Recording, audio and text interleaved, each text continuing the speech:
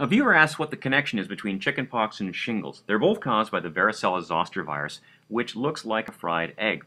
It causes chickenpox in kids and young adults, but it doesn't die. Instead, it lives in your spinal cord and goes dormant there. It lives in the dorsal root, which is the root behind that supplies sensation. The nerves from your skin all have cell bodies here in the dorsal root ganglion, and that's where the virus lives. The nerves in the front are motor control, and they go to the muscles. If you have decreased immunity because of something like HIV or stress or advanced age, then the virus, which is alive but dormant, can come down the nerve roots and you've got shingles. Starts with a fiery, tingly pain in a stripe or dermatome. Day 1 to 6 leads to the bumpy rash, resolves in 2 weeks, but 20% go into post-herpetic neuralgia, which is a year of severe pain, so we treat aggressively.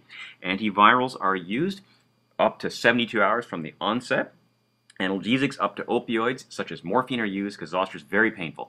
Anticonvulsants such as gabapentin are used to treat post-herpetic neuralgia. Prevention, we recommend Zostervax in healthy adults over 60 to boost cellular immunity, and more than 3 servings of fresh fruit or vegetables a day may reduce your risk by 2/3.